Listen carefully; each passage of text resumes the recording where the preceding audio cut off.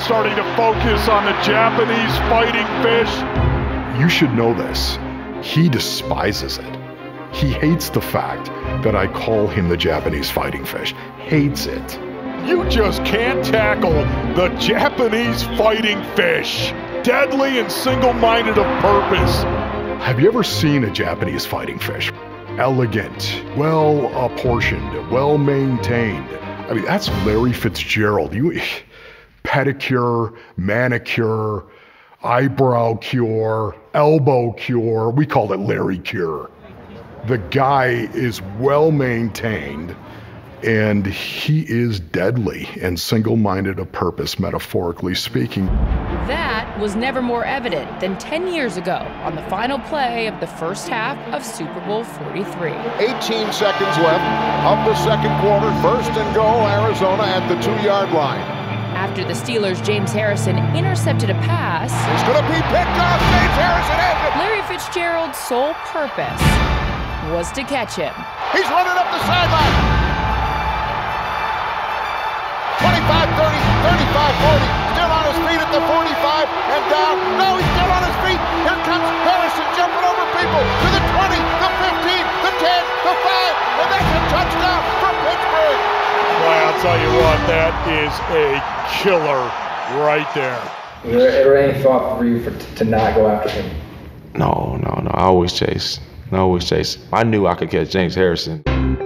When Harrison was at the 32-yard line, Fitzgerald was at the 20. He put on the Jets.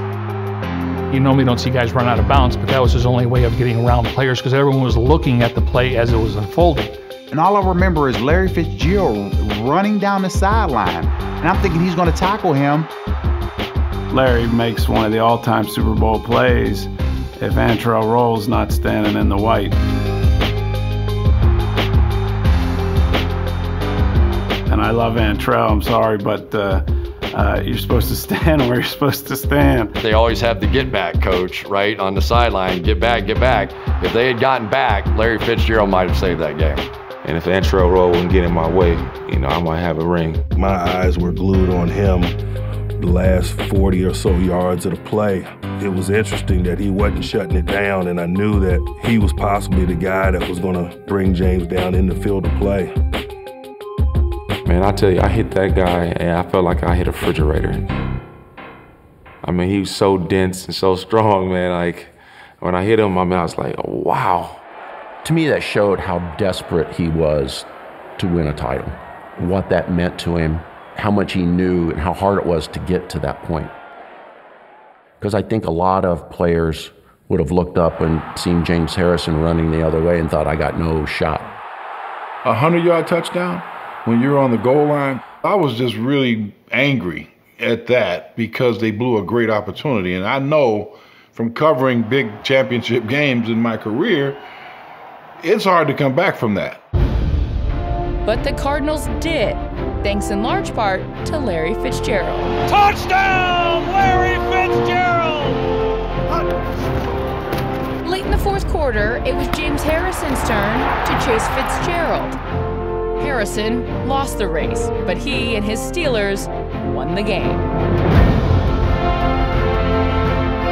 Larry Fitzgerald has caught more than 1,300 passes and scored 116 touchdowns, so it might seem ridiculous to call this the resume play of his career. But it is a microcosm of his 15 years in the NFL. He always gives his all. He's faced many obstacles along the way in his pursuit of a championship, and so far, he's come up short. And while the Japanese fighting fish may not have brought down James Harrison in time, he has gotten his revenge on the man who gave him a nickname he doesn't like. The Japanese fighting fish. Deadly and single-minded of purpose.